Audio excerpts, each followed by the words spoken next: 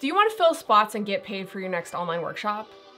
Yes. I'm going to show you how to create a stunning promotional design with Adobe Express, the quick and easy create anything app using generative AI, which is super helpful when you don't have the time or budget for a photo shoot. We're going to craft an Instagram campaign for a productivity workshop that looks professional for a fictional small online business called the Focus Lab. In this video, we're going to use generative AI to create an image for our promo materials that we're going to use on all of them. And the key to success when using GenAI is crafting really precise prompts to get exactly what you need out of it. So here are a couple of quick tips on how to craft effective prompts. So number one is be specific. Clearly describe what you want, including details like style, color, and mood. Use adjectives, so add descriptive words to convey tone and style. Specify the purpose or the setting for the image that you want it to create. Prioritize key details, so mention the most important elements first in your prompt. Then you're gonna wanna test and refine, so experiment with slight adjustments to your prompt to see how those changes affect the results. So now that you have kind of like a better idea on how to craft a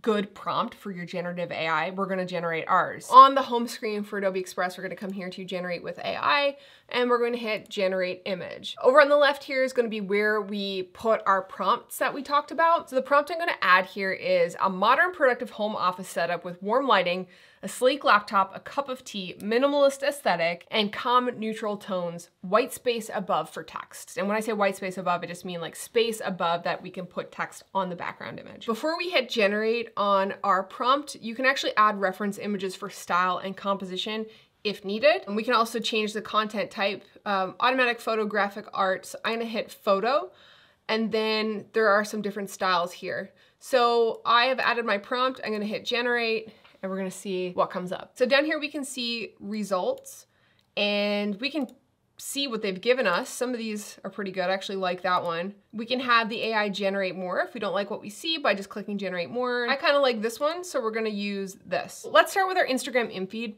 first. We're gonna come up here to resize, and then we're gonna hit Instagram add and hit resize. Now we can see that we've resized our artboard, but our image is a bit too small, but we're just gonna crop that image, and it's going to change for all of our layouts anyway. So I can resize the image by clicking the corner and dragging it up, and I can just kind of move it around until I'm pleased with it. I would actually recommend, if you're doing a whole campaign, if you're doing an in-feed post, make a couple of different slides so that you don't have to have all of that information on just one slide. So I have already created a brand kit for the Focus Lab. So I'm just gonna come over to brands, and I'm gonna click on Focus Lab. As you can see here, I have my fonts and the logo that is specific to the Focus Lab, which I can pull from for this project. To add text, I'll come over to the left and click on text, paste in my headline, choosing fonts from my brand that I imported earlier. So the headline for our campaign is gonna say, boost your productivity online. That's gonna be the biggest thing here. So we're just gonna paste in our tagline that just kind of tells the audience what this workshop is gonna be about. So we're just gonna massage our design here by adjusting text, scale, position,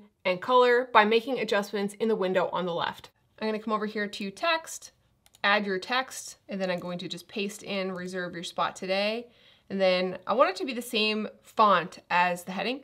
So I'm just going to select that, come over to the left here, and we can see the fonts that are in use in this design. They're right here. We are going to change that color to white. And now we're gonna add the block behind here. Let's try, what does a circle look like? We like the circle, we don't like it in yellow. We're gonna change the color by coming to fill, eyedropper. Let's pick a nice color from the image. And as you can see, the circle is like nice and big and the text is like really small, but we can adjust that text to fit inside the circle a little bit better by dragging the edge of the text box. You can see as I do that, it just fills that circle a little bit better, and that actually looks really nice. And I'm actually gonna go back and change the color of that shape to this green. This is looking good. I'm happy with how it looks, but we're kind of missing a logo. I think adding the branding would look good. So we're gonna come over here to brands, and I've already uploaded the Focus Lab logo here, so we can add this by just clicking it. It will automatically add it, and we're just gonna make this pretty small in the corner. It's not a super necessary piece of information since it's on their Instagram already. Once we're happy with our design, we're gonna resize this for platforms. We're making a campaign, so we're gonna do Instagram story, Instagram in-feed post. Maybe we'll do a square one for Facebook. A really simple way we can do this is come up here to resize, select the sizes we want to resize into, then select duplicate and resize. We can then make any adjustments to each of our layouts by double clicking on our design under the Pages window. Adobe Express has all of the up-to-date sizes that you can resize your work into with super minimal effort, so you don't have to memorize anything. Since these are going on social media, we're going to export these as JPEGs by just coming up to download, page selection, all pages. That's going to download all of these for us. We're going to select JPEG, and then we're going to hit download, save those, drop them on your phone, and get your ads going. Just like that, you've got yourself a nice little campaign for your next workshop. Give it a try for your next online event with Adobe Express.